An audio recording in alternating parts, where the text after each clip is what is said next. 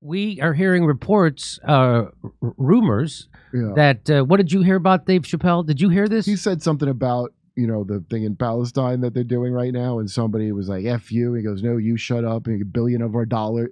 He made a pretty good argument actually, and it wasn't some overwhelming. They all hated him. It so was somebody was mad because he brought up Israel, Palestine, what's happening. Someone got mad. Yeah. He told him to shut up. Yeah, they had a and little they had a little back and forth. And then they walked out of his show. Yeah, part of the crowd was yelling "Free Palestine." Apparently, also. Really? Yeah. So it was They're splitting Dave Chappelle's audience. His crowd formed two states. So I just want. So this was the joke. So this special, he got in trouble for his trans jokes. But I remember, man, that's a badass looking suit too. He always looks good on stage. And but here he is. What now? Remember this joke? I can't believe he didn't get canceled for this. Was the joke? I thought as I'm watching this with Steph, and I'm like, what the f? He can't. They're airing this on Netflix. Yeah. Watch this. This is what I'm talking about. And it made me think of an idea for a movie. It sounds dumb, but hear me out. Turn it up a little more. In my movie idea, we find out that these aliens are originally from Earth. That they're from an ancient civilization that achieved interstellar travel and left the Earth thousands of years ago. Some other planet they go to and things go terrible for them in the other planet. So they come back to Earth, decide that they want to claim the Earth for their very own. Pretty good plot line, huh? I call it Space Jews. And when his master granted him the freedom. How in the hell? That's the first part of the joke. There's another part coming. Yeah. How in the hell?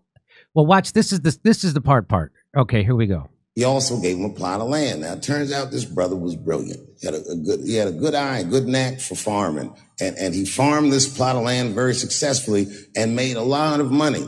And this is where the story gets crazy. When he got all that money,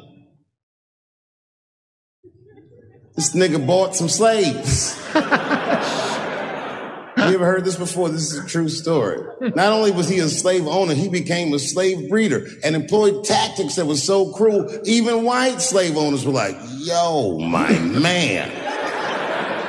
He was a wild dude, but he did it just because that's what successful people did at the time, and he just wanted to be down. What a fucking tragedy.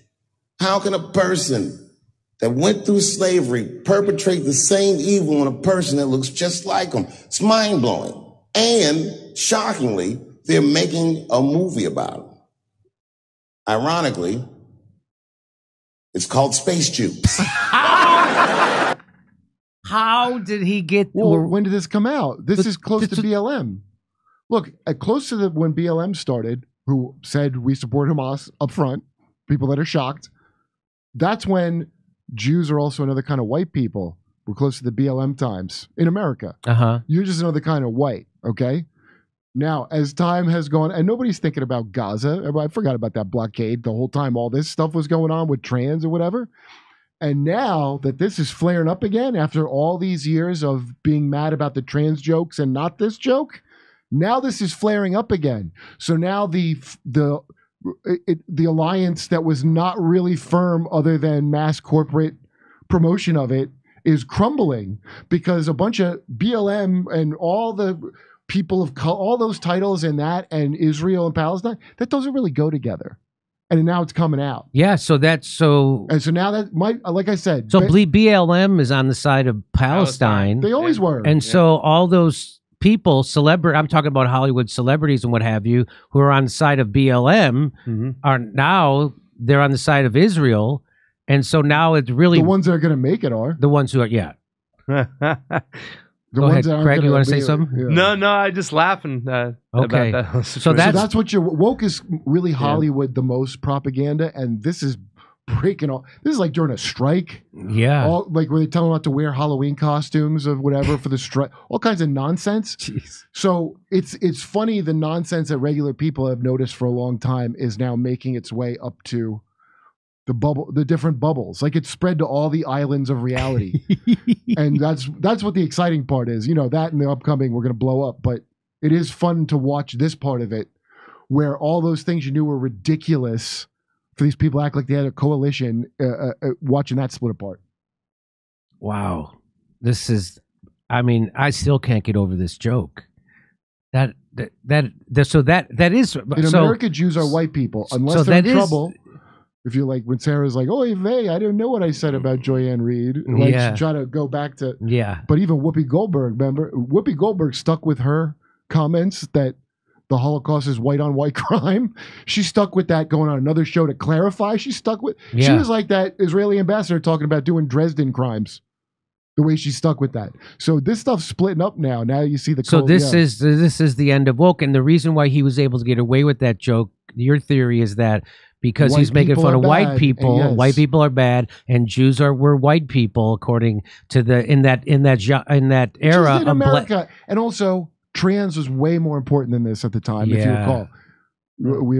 That was like there was nothing more important in the entire world. Than trans issues. So. I mean, it really is like magic to do one joke that can make people upset while they're upset about this other joke. He also did the Saturday Night Live thing too, Kurt, too, as well. What? When he went after this, he did the Saturday Night Live thing where he went after Trump a little bit, kind of. Yeah, and that was kind of like when we saw that, it was like, okay, he's kind of caressing back the mainstream media now and all those executives. And Dave says what he thinks. I think that I didn't see the whole his whole Saturday Night Live set. But I did see the part where he said that Trump was an honest liar, which made me, pull my hair out because I've been doing a version of that joke for over a year before he did it on Saturday Night Live. And now people are going to think that I'm piggybacking off his ideas when it was parallel construction. Oh, I would just drop it. And I'm not dropping that. Well, she's going to be president again, it looks like. So, so maybe it'll kick in. But Chappelle, that's what I remember about him doing on Saturday Night Live was he did. So you're saying, but Craig, you're saying he went after Trump on Saturday Night Live? A little bit. I mean, for me, I kind of felt when we saw that was like him retracting a little bit. Like, well, I'll go back to behaving somewhat. I won't go craziness to the walls. I felt that way when I watched the whole thing. Chappelle, I thought it was ballsy of him to say that Trump was an honest liar. Chappelle says what he wants. I mean, look, if you ditch unlike Jon Stewart, Chappelle had a $50 million contract and said, sayonara. I'm going to South Africa because I just don't like the vibe of this. And I understand. I didn't get it at the time. And I didn't realize that when he walked away from that contract that they told him that, we'll make you look like a mental case before you did. And they did. Yeah, and I thought he was a mental case for a couple of minutes before I understood how the business works. Before I understood what was happening. Yeah, Jon Stewart probably just realized that he wasn't crazy just now with his $50 million. You mean he was after he went on Colbert and did the lab leak joke? No, after he got punked into doing that interview he didn't want to do with Condi and Hillary instead of running to Africa like a real man. Yeah. It's tough, man. You can't have heroes in this world. You can't have heroes. Well, you just don't worship him as a god. That's my advice to everyone. Yeah. You can look up to people, but just know they're flawed. Everybody has huge flaws, right? Great men have great flaws. I don't even care if you're great. If you did a thing I like that thing you did. Yeah. If you do something that I hate why does everybody need to have their box of the good and bad people? We're going to do Star Wars forever? People need people to believe in. Right, I think that's it. But no principles. People don't need that. People, I do. I'm no different, right? I mean, I believed in Bernie Sanders, and what a heartbreak for me, I wanted to. Oh boy, RFK Jr. When he was saying all the right things about Ukraine, the war machine, and the COVID, and the Faucis, and the lockdowns, and he stood up to the big pharma, and I'm like, well, this guy obviously is the real deal, and then he just totally shits the bed on World War III. Yeah, he did. I said it to him when I had him. I go, don't you? You're losing you're not going to be the anti-war candidate. However I said it, I go, you can't be an anti-war candidate now because of this Israeli stance. Doesn't that bother you? Are you worried about that? No. He's pro-war. He's pro-World War III. He's talking about China. He's talking about Iran. He's talking about Venezuela. Yeah. I couldn't believe it. My jaw was on the floor when I watched that. How do you think you get elected to president if you're a serious contender? Well, you literally, it's like I said, you're going to have to say every single thing. I don't know what, maybe he's all about that. I have no idea. But there is literally no serious contender for president of the United States who is not going to, at the very least, pay lip service to that. At the very least. If not, but he went so far beyond the pale. He's got to make up for. I understand lip service. I understand lip service to Israel-Palestine issue. I get it. I get lip service, but he went so far beyond the pale. Look, there's no way he believes that shit. I don't believe he thinks. You can say, "I believe Israel has the right to exist." If he believed, I'm sorry, Craig, but if he believed it, he would do the interview with Max Blumenthal. But he won't do the interview with Max Blumenthal. He'll do the interview with a guy, an idiot like me, who doesn't know the facts on all that stuff, and so he can bull right over me. Right. But he won't do it with Max because he knows he's wrong. We're getting close to the election now. Yeah, go ahead. Craig. I was just going to say too, though, as well. It's like when people go, "Well, Pasta, why did you 86 him after those comments?" He did say on Jimmy's show, he said to you when you went up to New Hampshire and asked him, "Do you stand with Israel?" It's one thing to say, "Okay, I believe Israel has the right to exist. I believe they should be recognized and whatnot." But immediately out of the gate, you have to call for a ceasefire.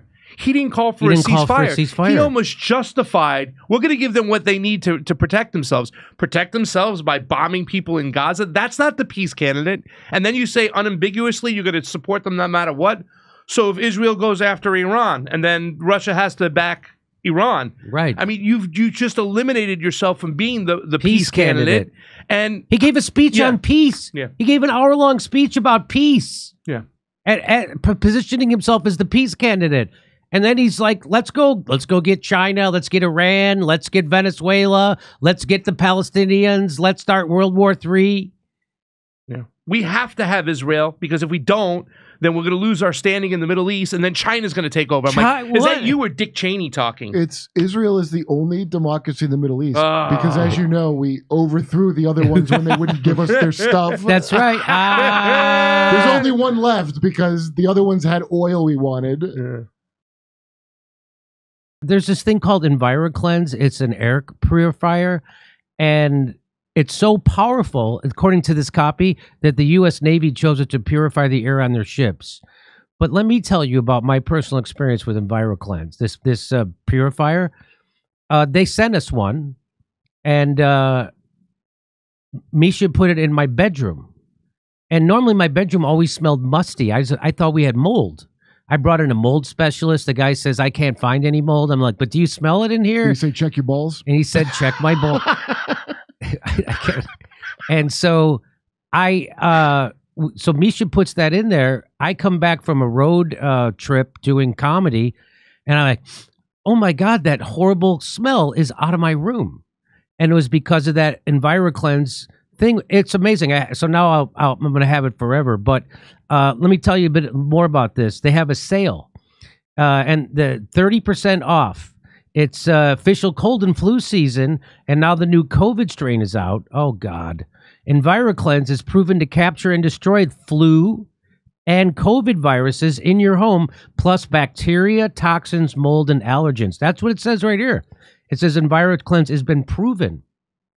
So it's how you fight back against the entire family getting sick. That's what it says. In fact, EnviroCleanse is the only home purifier that promises you and your family better health. And it makes that promise by helping clear your home of cold, flu, and COVID viruses. That's why I have EnviroCleanse in my home, the new science in home air purification. Don't miss this 30% off sale. And you're going to need it. Order your EnviroCleanse home air purifier while supply. And here's what you do. You go to ekpure.com. That's ekpure.com, and use the promo code Jimmy30. That's ekpure.com, code Jimmy30. ekpure.com, code Jimmy30, and enjoy your clean air. Hey, come see us doing a live stand-up show in Bloomington, Illinois, Indianapolis, Levittown, New York, Red Bank, New Jersey, Wilmington, Delaware, Covina, California, Burbank, California, Oxnard, California, Venice, California, and Palmdale, California. Go to jimmydore.com for a link for tickets.